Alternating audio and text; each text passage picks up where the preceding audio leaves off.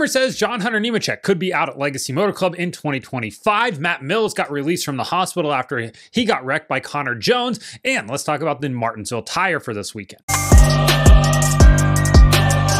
Welcome back to Break Hard. I'm Matt. We had an all-time classic on Sunday in the NASCAR Cup Series race at Homestead. Best playoff race ever. Best race in Homestead history, more than likely. And really hope that track gets the championship race back in 2026. But we're headed to Martinsville this upcoming weekend. I'll be in attendance for all 3 races, actually. And hey, listen, all 5 Cup Series races I've been to this year, Hendrick Motorsports has won in. So if you're a Hendrick Motorsports fan, Sunday might be a good day for you. I'm just saying it could be a good day. It is weird that all of them have been won by Hendrick drivers this year, but we'll see if the streak continues on Sunday. But before we get to Martinsville this weekend, let's talk about a rumor that has been floating around on the internet for a little bit over a week now, and that being around John Hunter Nemechek and his status at Legacy Motor Club for 2025. Is it about to be another one and done year in the Cup Series for John Hunter Nemechek? So back before the Las Vegas race, or the morning of the Las Vegas race, the Couch Racer account run by Freddie Kraft, Brett Griffin, the guys over at Dorman Clear, tweeted out that one driver really needed to outrun his boss on Sunday. Now, there's only a handful of drivers that could be Eric Jones, John Hunter Nemechek, because Jimmy Johnson was in that race. It could have been Chris Buescher because Brad Keselowski was in that race, but unlikely because they're both race winners this season. Then you have Bubba Wallace, Tyler Reddick, because their team owner, Denny Hamlin's also in the race. But general consensus from the internet is that it was talking about John Hunter Nemechek, and because there have been some rumors that Legacy was potentially looking at making some changes.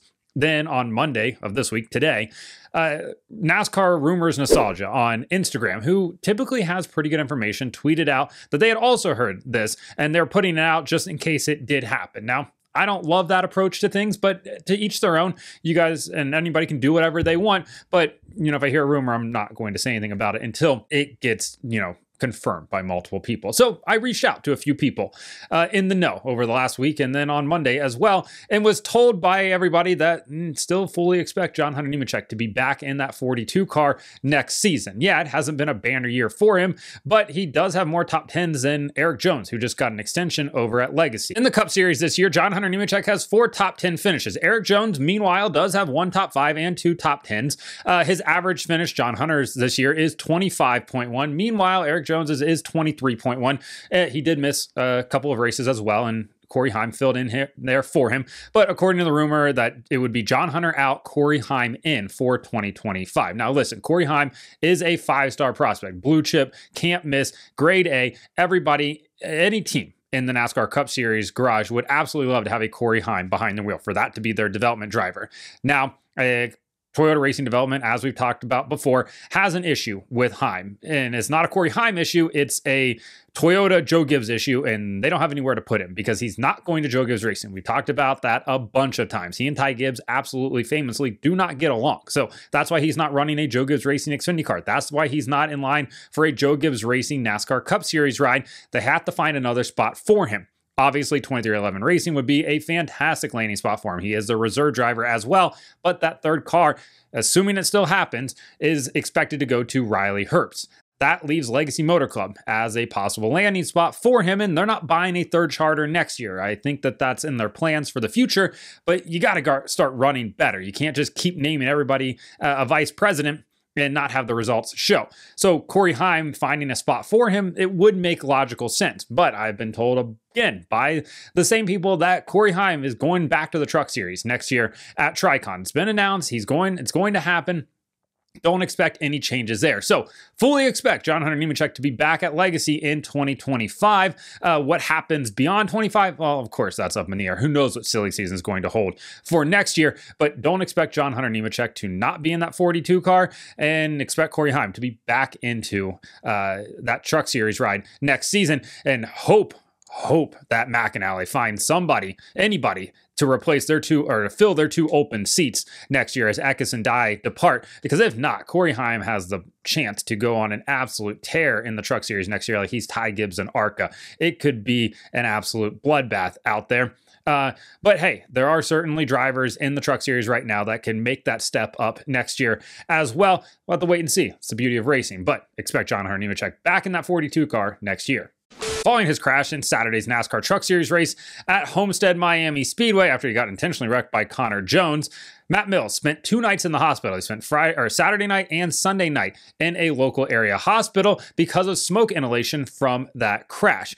Highly unfortunate that he was even involved in this crash. Even worse that he had to spend 2 nights in the hospital while the guy that wrecks him is like, hey, we've had a lot of run-ins this year, potentially used an AI generator to craft his statement and didn't really seem that apologetic overall. So for Matt Mills, really happy that he's out of the hospital now and can continue on with his racing career. Never want to see anybody get sent to the hospital. Really don't want to see anybody get sent to the hospital because of an intentional wreck on a speedway. That, to me, is the biggest part of all of this. Connor Jones famously loses his head in every series that he's in. We saw Roger Caruso say that he's been doing it since Legend Cars. We know that he's been doing it in late models. We know that he's been doing it in ARCA and trucks. The kid just is a hothead, and he hasn't had anybody ever put him in his place. And then to go out and intentionally wreck somebody on a speedway, well, that just proves that he has no business being up here, in my opinion. If you're going to do that, wait until Martinsville. Dump him at Martinsville, because chances are he's not going to wreck that badly, but you can ruin his day at the same time. Meanwhile, not only did you ruin his day, you ruined a race truck, and you sent him to the hospital for 2 nights, all because you couldn't control your emotions, and then you go absolutely screaming over the radio like you're Kurt Busch in his radioactive prime after it, trying to justify it when it's like, that's not a justifiable offense, dude. So yeah, happy Matt Mills is out of the hospital. Hope NASCAR does something about this. Obviously, everybody's like, well, the garage is going to police itself. I'm just not sure the garage is going to police itself on this one, because if you do, you're going to get a big fine out of it too. So I'm not sure if, the juice is worth the squeeze in this situation. Yeah, you could teach him a lesson, but at the same time, it's going to come out of your checking account. And it's like, I don't think it's worth it. And this is an 18-year-old kid who's not going to learn a lesson worth the spend? Probably not. With Connor Jones. So happy Matt Mills is out of the hospital. Hopefully something happens for Connor Jones to have a bit of a reality check and be like, listen, dude, if you don't get it under control here, like, this is not going to work out well for you. Also, finish in the top 10 one time in a Thor Sport truck. That would be ideal. Not that running well justifies being a bad person, but like, feel like the underperformance here says more than anything. And the last topic of the day, Martinsville getting new tires this weekend for the NASCAR Cup Series race, the softest tires that Goodyear's ever made. So the right side tires that the Cup cars will use this weekend will be the same right side tires they used at North Wilkesboro and at Richmond, the soft tire at Richmond earlier this year. The left side tires will be an even softer compound, the softest compound that Goodyear has made. And it has a lot of people curious as to what is going to happen here. Now, obviously, everybody thinks back to Bristol earlier in the spring when we had an absolutely chaotic tire race. Is that going to happen this weekend? I don't think so. The high temperature on Sunday is only 66 degrees, but they're not putting resin down on the racetrack, which certainly seemed to play a factor with the tires back in the spring. So I don't think we're going to see that. The other big question is it going to put down so much rubber that it becomes ineffective here? Now, we did see that last year in the Cup Series race at Martinsville, where they put a thicker tread on the tire, and then it goes out and lays a ton of rubber down at Martinsville. Like, it painted those corners black, but it didn't really do much to improve the racing. So as much as we think that want to think that it might be a wild card, I'm really not sure going into this race. Teams will have a 45-minute practice on Saturday to try to get a handle on how these tires are. I kind of wish that they just went into it with a 15-minute practice and were like, here you go, guys, but it is a championship race. I do think that we need more practice overall, but it will be interesting to see how these tires wear and sort of what they do this weekend on or at Martinsville. Obviously, it has concrete corners, so that's going to throw a bit of a curveball into it. And ultimately, the idea here is to make tires that wear out so that we have some sort of passing at Martinsville, because the last few editions there, especially in the Gen 7 era, have been lackluster to say the least. Now, of course, getting rid of shifting would go a long way, but we've already discussed how that is an issue that is not going to be tackled anytime soon, because essentially you're going to need more RPMs out of these engines, and the gearing and the situation that we have currently, we're just not getting that. So shifting will remain at Martinsville. Now the idea